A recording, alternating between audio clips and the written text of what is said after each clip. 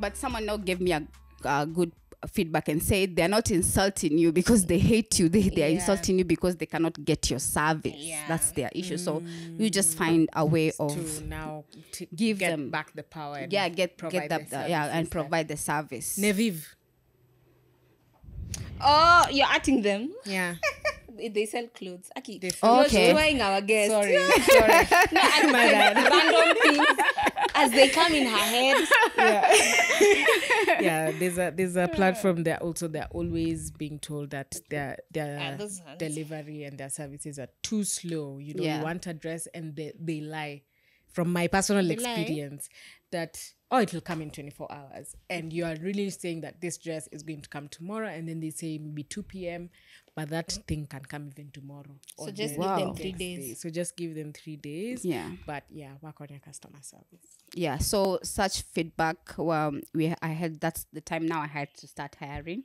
So I had to get someone to do the customer service, and we had to get So that time you were the one handling I was handling everything. So Okay. even when we are overwhelmed, it's not like I was ignoring. They said Sinta only. The tweet Why said wouldn't you want to? no. The tweet said that florist only sells to her rich friends. that is what the tweet said. They did not say Sinta only sells to her rich. They said that florist only sells to her rich friends. So this person already has an insecurity that they're not rich. I don't even know why they said that, because because I get so many good feedbacks on Twitter when my friends are buying, like people can post their flowers. Sinta, thank you very much. So maybe they thought I'm not answering their DM because I only sell to this type of people. But the issue was I'm so busy handling phone calls. I'm the one who is doing the dispatch. I'm the one who is talking to the client on WhatsApp. So I'm going home in the evening. I'm like, let me check what is trending today. And then I find like 5 DMs. It's you. I'm like, first of all, for me, I was feeling bad because like, wow, you really missed the sale. So I was like, why are they bantering me? I'm the one who is losing. So then my friend said, that is positive feedback. Get higher. So I hired a customer service to do better, and I got a website. And I think that's the best way to look at it. Instead of being Twitter fingers with it, is taking it as feedback and see how you can improve your system so that you don't miss orders again. Yeah. Because some people might take that offensively and just go Stay out. the- Like, remain you the don't same know the place. hard work that I've been doing I to know. make the business work. But I'm sure it wasn't as direct. Of course, you said you cried almost the whole day. So you had your process before you made the change. Yeah. So, and then, okay. And then now the story for trending on Twitter to my fast forward. I did online flowers for the whole of 2020. And 2021, I was selling online. Towards the end of 2021 is when I got my first shop at Peponi Road.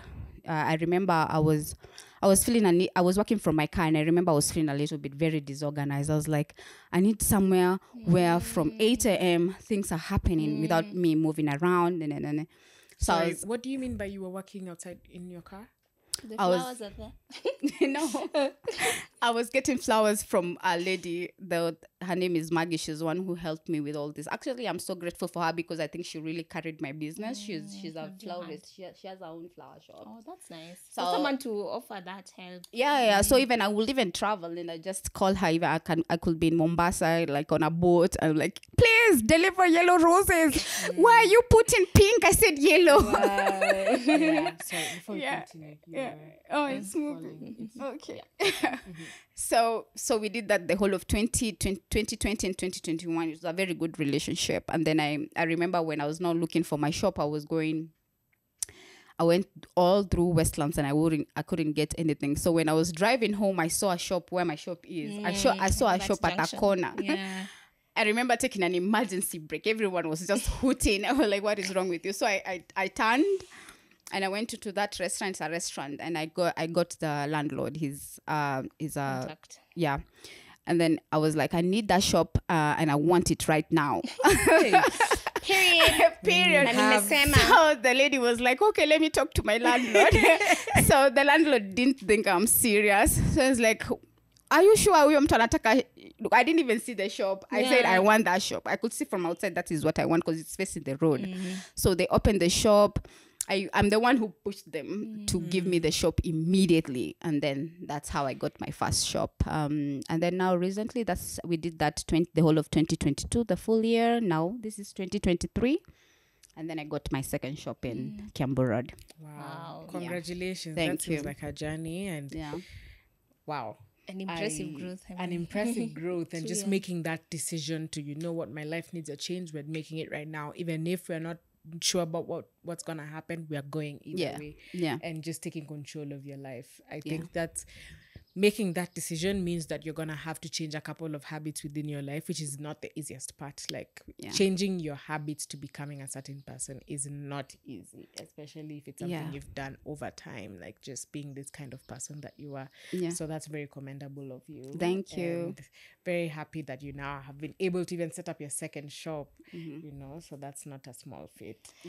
There's something you mentioned that I feel like we should bring out is like, even when you had no idea what life is, right?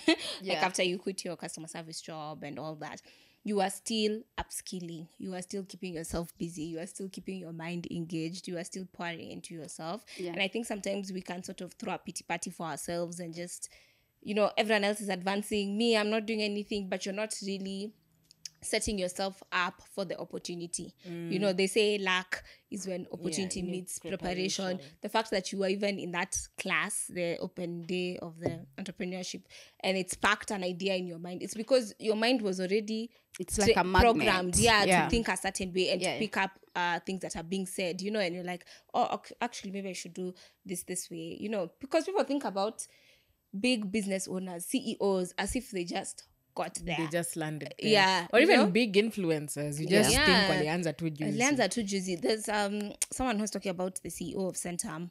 It's called something Moria, Mr. Moria. And he started as an intern. And in 7 years, he is now the CEO or something like that. And I'm like, that means he had a certain mindset. And even when he was getting that internship with a whole degree, hakuwa anafikiria, I'm above this, or I should be starting at an entry-level position, or, you know, but just sort of taking in as much as you can and getting yourself prepared for the next big thing. Amazing. So, you know, being a business owner, see, like, and as you said, you don't even have as much time maybe for yourself. But we do see like you're still active, you're still playing golf, you're still, you know, so you play golf. I'm learning to play golf. How has that been? Because then Alice has been the person I know plays golf, but you're playing her Chelsea, and I start playing. Wow. So my family is very big on golf, so almost everyone plays. Golf is amazing. It's so funny. I'm not only good at meditation. I'm very good at manifesting. It's not just on that, guys. So I remember I listened to a lot of motivation people like Steve Harvey. I think I listened to, even if I've seen a video of Steve, I'm gonna repeat. Still sounds different and fresh. So something is said that if you want to manifest a certain life, you need to expose yourself to certain things. So one of the things he said is that if you want to manifest money, you want a lot of money, you have to buy yourself an expensive handbag. Like use the last coin to buy an expensive handbag. There's one he also says, get a first class flight ticket, and you'll never want to fly economy again. So he also said like you should go to I did, sorry. But not at that not the handbag. So he also said that you can go to a restaurant and order without checking for prices. You're programming your mind. So I hear what you say. Yeah, so I said, so I do that a lot. So I said, oh yeah, let me go to Windsor. And I was actually scared. I was like, if I go to Windsor, they're not going to allow me to because it's a club, membership club. But I went and nobody stopped me. I asked, where can I have lunch? Wow. So I just went there and sat in front of there's a restaurant that faces the coast. So beautiful. So I sat there, asked for, I didn't look for price. I didn't check. I just said, can I have the best pasta? I didn't even check the menu. Can I have your best pasta? And a bottle of rosé. I was like, why? If it's a lot of beer, I'm just gonna cry. Don't try so I sat